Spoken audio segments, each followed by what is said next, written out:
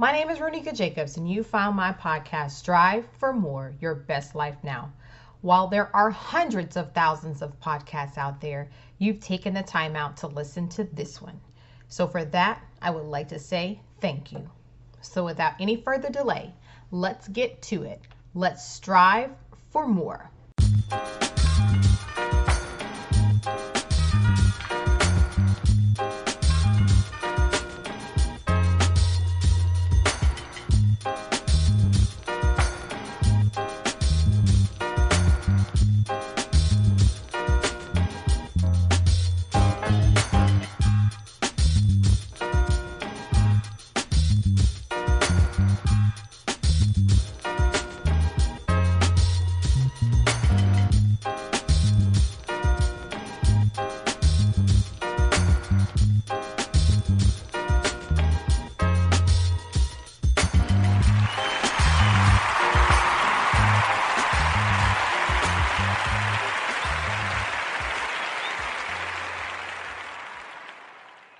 My next guest, Norman McCombs, is striving for more in the area of relationships and Alzheimer awareness. Norm is an esteemed engineer who received the National Medal of Technology and Innovation by President Obama in 2011. His upcoming, beautifully written literary novel tackles Alzheimer's, grief, depression, redemption, and finding love after loss through exploring cultural heritage. In this episode, he will discuss loss, grieving, and finding his identity in his search for his Scottish heritage. Hi, Norman. Welcome. Thank you so much for being a guest on my show. How are you? Hi, Ronika. Now, you received the National Medal of Technology and Innovation from President Obama in 2011. Can you share some details about this particular award? Sure. Actually, I received it in 2013. They were 2 years behind. So I was honored on paper in 2011, but 2013 is actually when I went to the White House. And that's called the National Medal of Technology and Innovation, and he gave it to me for work I had done in the development of oxygen concentrators. They're devices that are used as a supplemental aid for oxygen to those in need with chronic obstructive pulmonary disease, cancer, emphysema, respiratory problems in general. I developed a system that replaced the need for high-pressure cylinders and delivery of oxygen on a weekly basis. It's an appliance that you plug in a wall, separates air, and delivers oxygen on demand. And that's the last thing I did was to make it suitable for airline use. We got it down to only weighing just a couple pounds, and it allowed people to fly. And that's what got people with COPD to fly, and it's what caught certain people's attention, and I was honored with this highest award I could ever imagine. It was wow, that's tremendous. Amazing.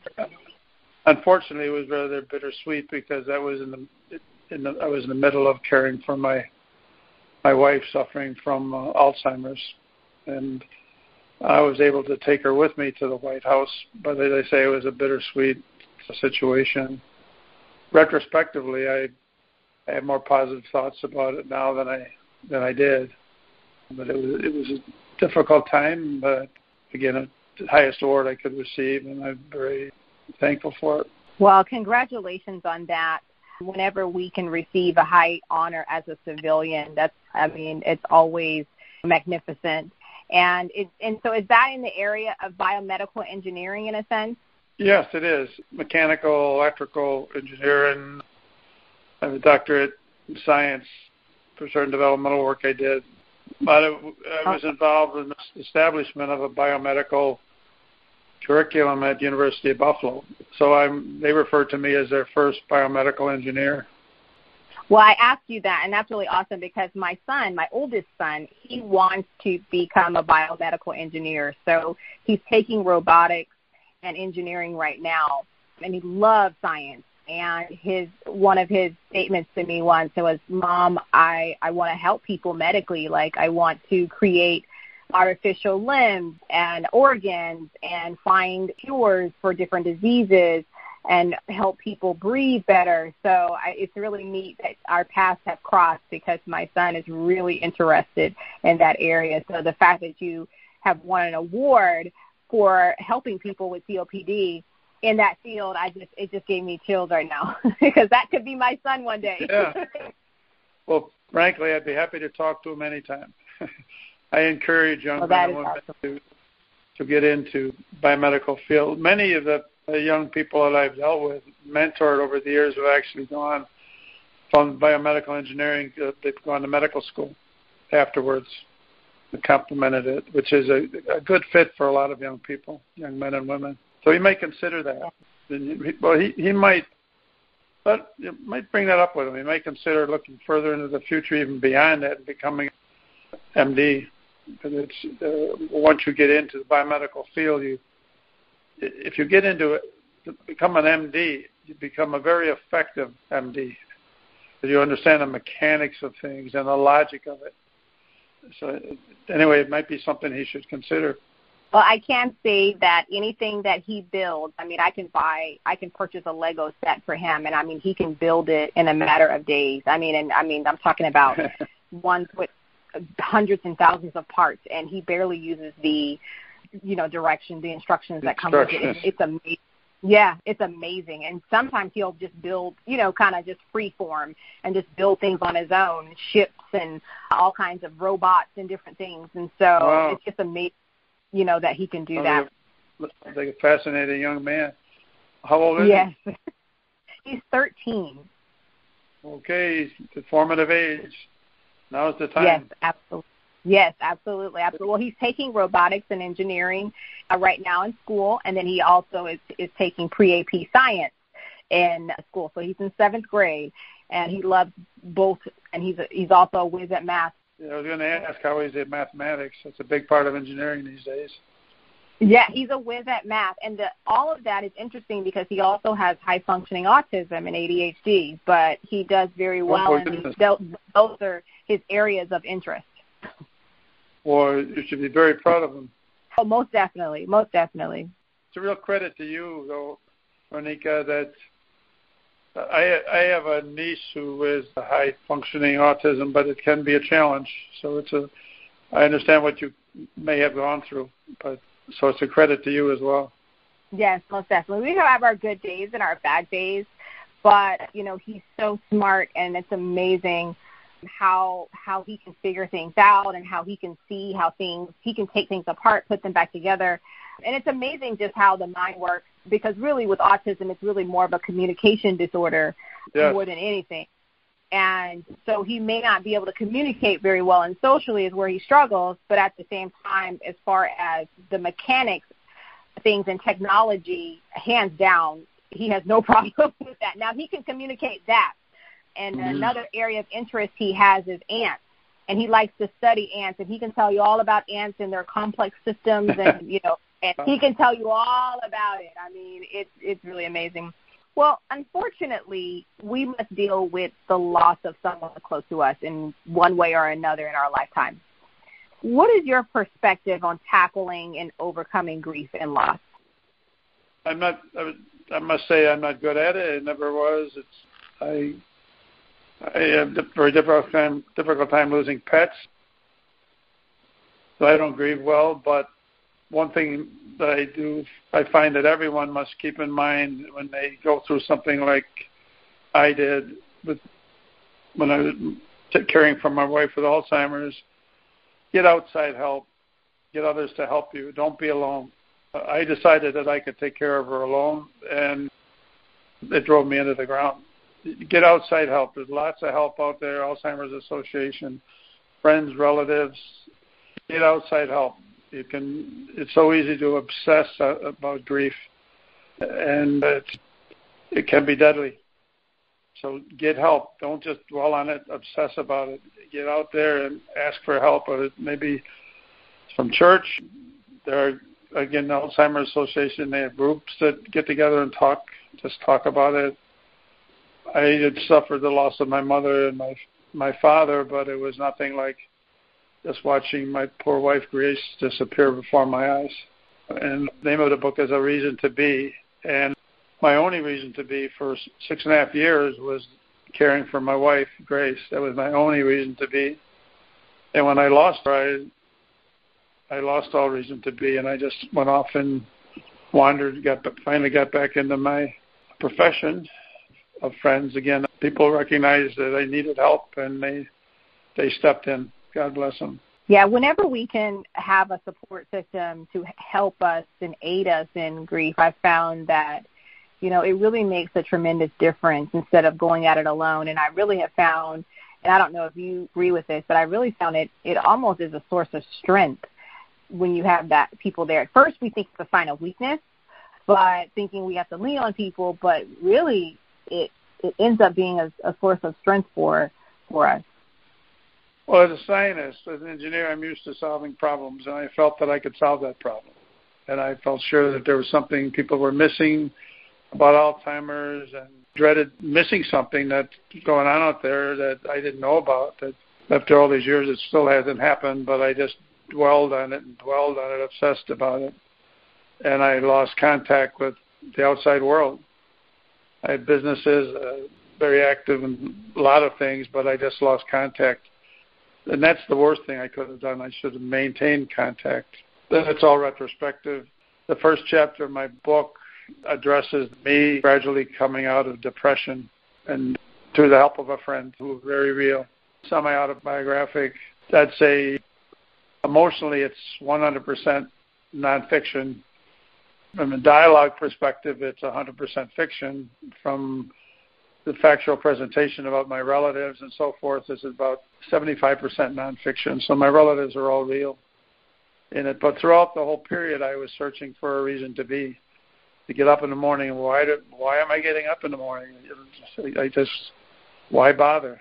And people struggle through that. So again, that's where the name came from, just trying to find a reason to be again. Wow, thank you for sharing that. Now, I know I've heard the term Alzheimer's disease, and I do understand it's a deterioration of the mind. And maybe there are other people out there who are listening just like myself. We kind of don't really understand what Alzheimer's really is and what actually happens to a person who is afflicted with Alzheimer's. So can you kind of share information exactly to kind of educate us about what exactly is Alzheimer's disease? Well, to the best of my ability, I can. It's a shrinkage of certain parts of the brain, the loss of what we call synapses that interlink various functions of the brain. It shows up, MRI, as a shrinkage in certain areas, and it's a progressive disorder that really there's nothing that can stop it at this point in time. Tried everything. I'm in the oxygen business. It was proposed that putting the individual into a high-pressure oxygen chamber helped, and I put a lot of faith in that, did a lot of work on that, but it didn't help at all. So I became totally frustrated, and at one point I completely demoralized because I realized there was nothing I could do. But it's basically a shrinkage of the brain, certain parts of it, and depending upon what part of the brain is affected, the symptoms change, are different. Some people have Alzheimer's and they still recognize their loved ones to a certain degree. Others, they don't recognize anybody. It progresses at some very rapidly. Others, it takes a long time. In my wife's case, it took 6.5 years. And of horror, I call it, it's an unholy disease. I think all diseases are, but Alzheimer's is unholy. To see someone disappear before your eyes and there's nothing you can do about it. And particularly as a scientist, I have this big ego that I thought, I can solve that. I can help this. And it was just zero success. So I wound up taking care of the best I could until I could not get out of bed anymore myself. And then I had to call in help.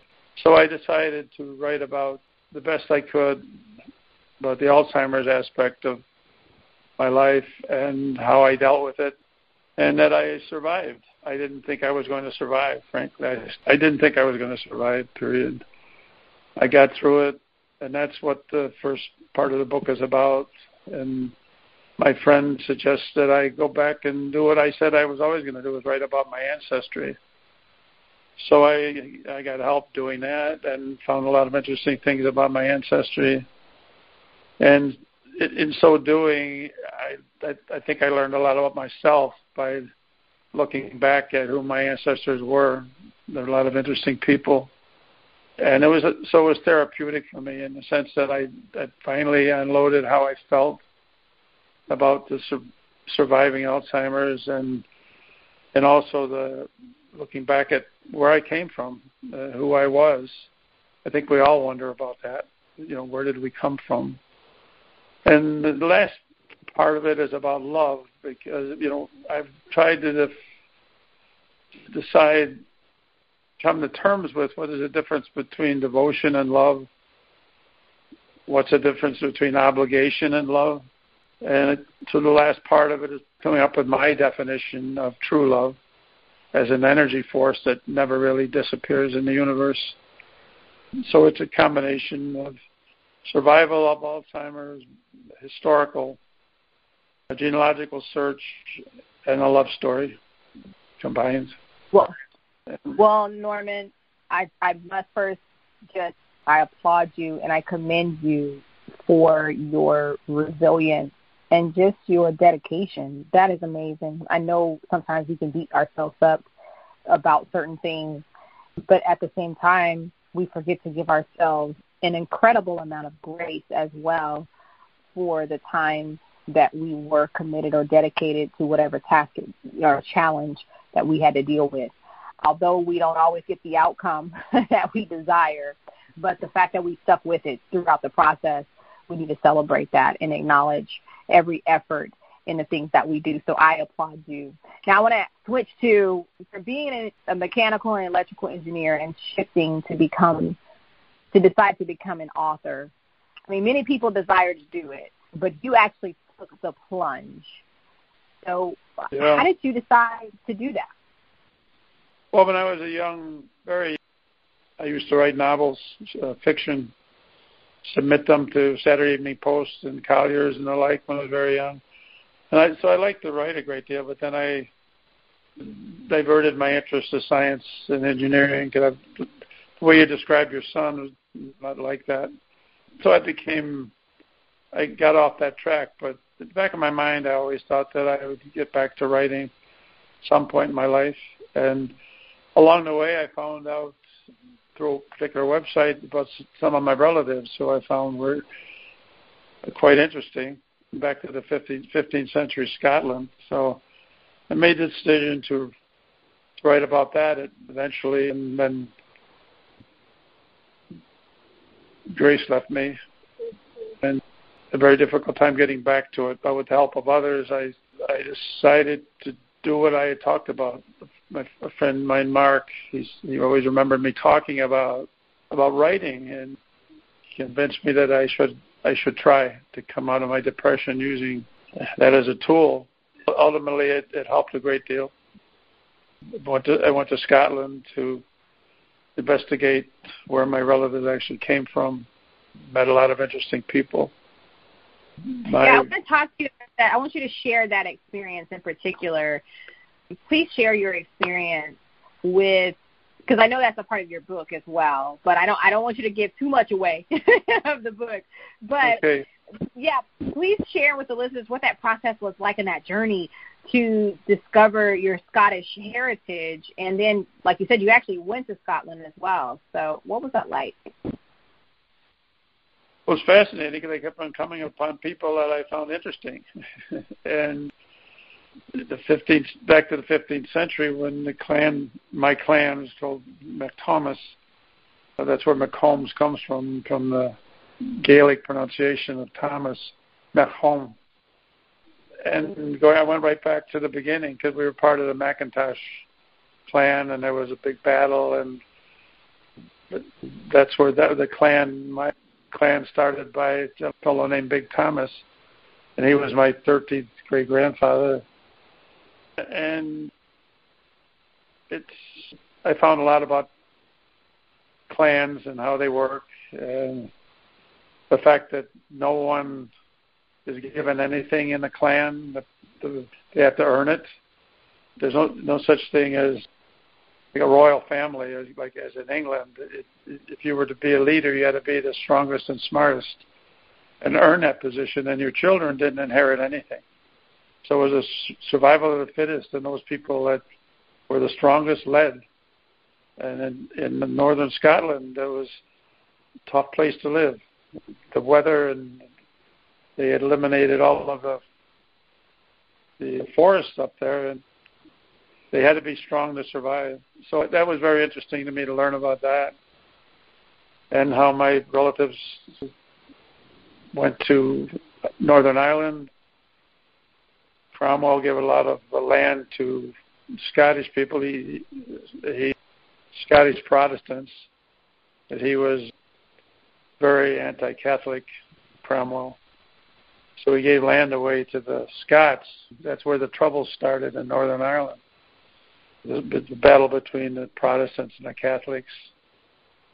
And finally, one of them, a fellow named John Gordon, moved to the United States and brought his sons with him. And they did.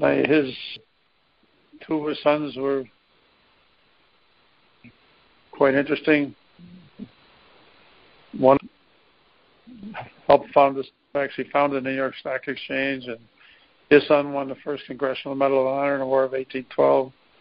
Another one was a spy in Canada for the United States, and a lot of interesting things, a lot of things to write about. I found some very strong women in my past. Tried to concentrate on them a bit, because the name, we lose, with our heritage, we really lose the female contribution, because the name is lost. The women's name is lost.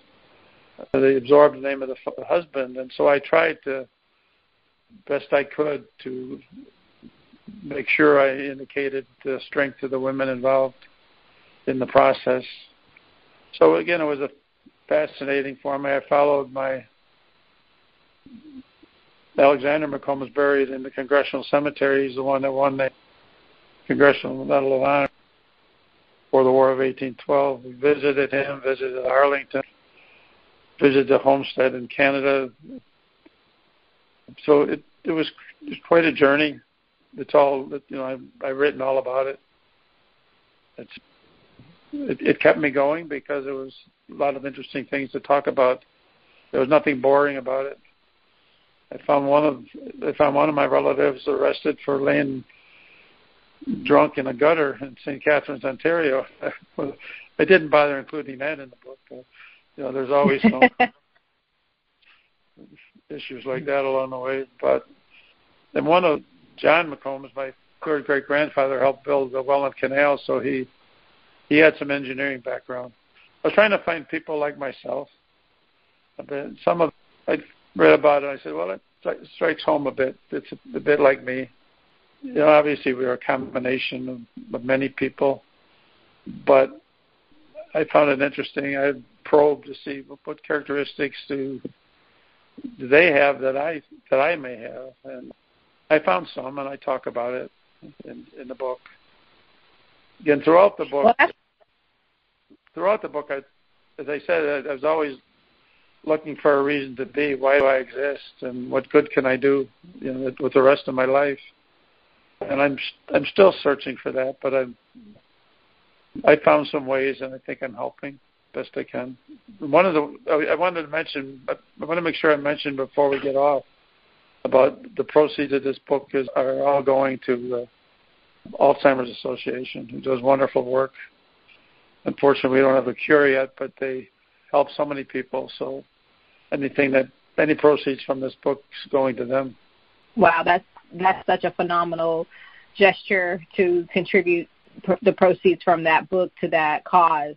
And that just goes to show how dedicated and committed you are to the fight against Alzheimer's disease.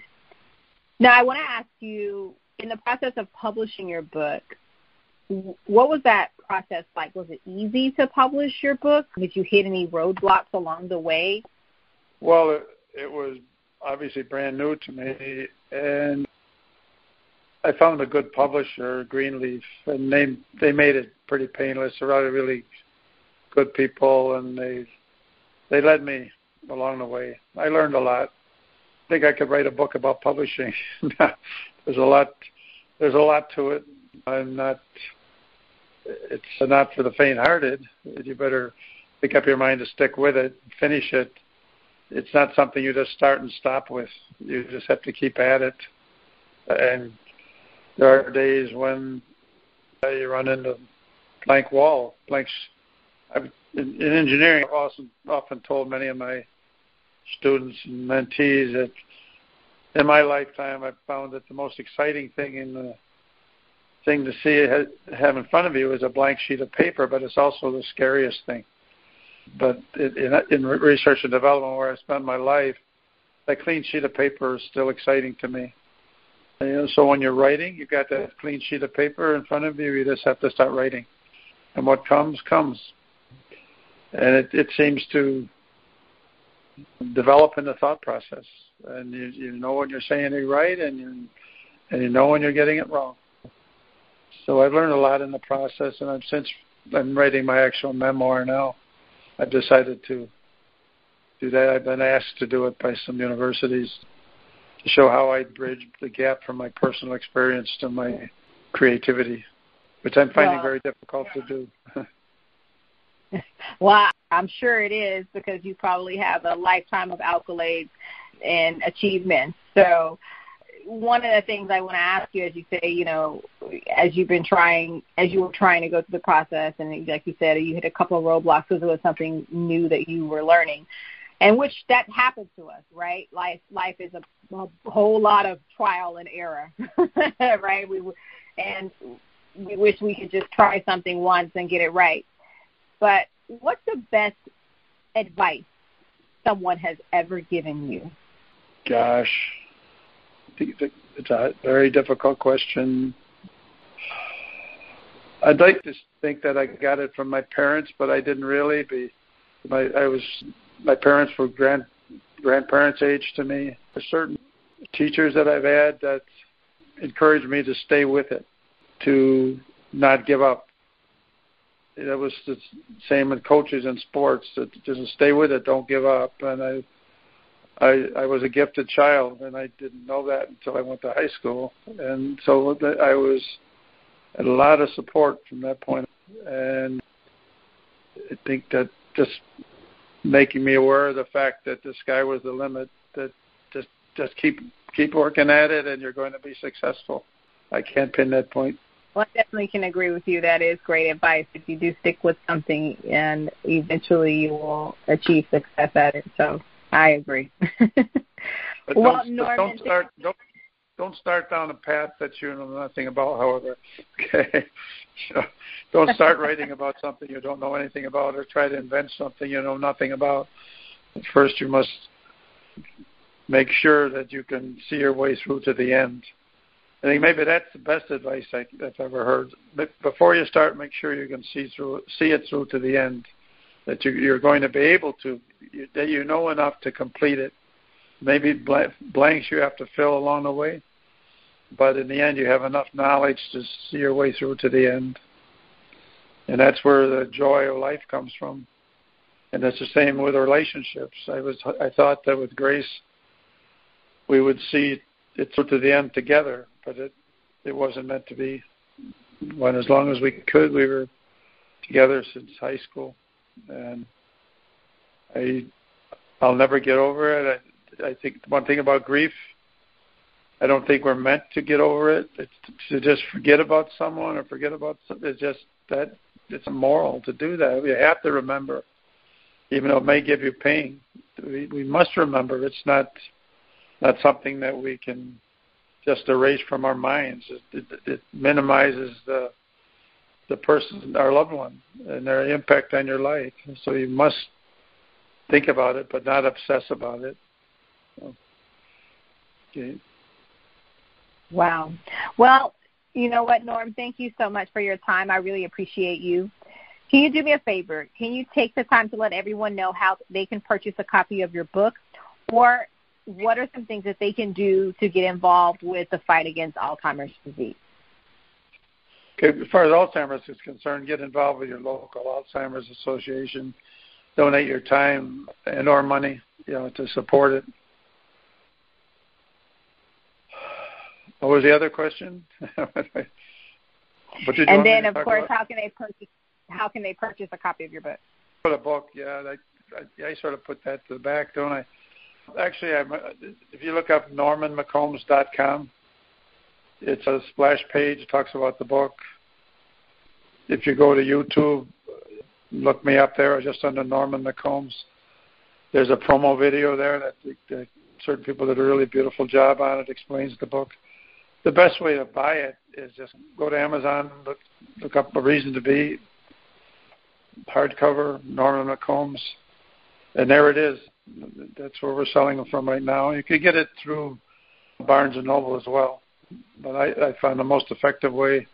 I become a victim myself of Amazon. I buy everything through Amazon, it seems. But anyway, so NormanMcCombs.com, and I'd encourage people to take a look at YouTube under my name, Norman McCombs, to learn a bit about me and more about the book. And if they're interested enough to read it, buy it through Amazon. Just go to Amazon, look it up, and it's there. And I particularly recommend it to people who have suffered, gone through the throes of caring for someone with Alzheimer's. I survived, and I didn't think I would, but I survived. So there's hope. Hope is the important thing. That I'm hoping that we'll come up with a cure, but I'm not sure. We may be right on the eve of it. It may be a long ways away yet. I hope we're on the eve of coming up with a solution. But everybody can help by giving with word and deed to Alzheimer's Association. Well, Norman, thank you so much. Any last words of encouragement for the listeners as they strive for more? Go in the direction of your strengths, of your talents, of your desires, those things that you like to do. Don't put them off. Do them. Don't put off telling a loved one you love them. Don't put off showing acts of kindness to others. I believe we're all born good, and we all learn bad habits along the way. But in the end, I believe we're all born good and kind, and practice kindness with others, and it'll come back to you. I believe in the golden rule. Do unto others as you will have them do unto you. If you practice that, you can't go wrong unless you're a masochist. But in general, the golden rule works. Well, Norman, I wish you nothing but blessings and abundance for your future. Please continue to strive for more and take care. Okay. Thank you very much, Ronika.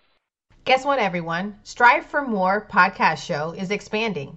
We are looking for individuals who are interested in starting a podcast, or maybe you already have a podcast and it's not going quite how you want it to go. We are looking for individuals who are interested in joining our network. If you are interested in starting a podcast, please send me an email at striveformore@email.com. That's strive, STRIVE, the number 4, more, MORE, @email.com.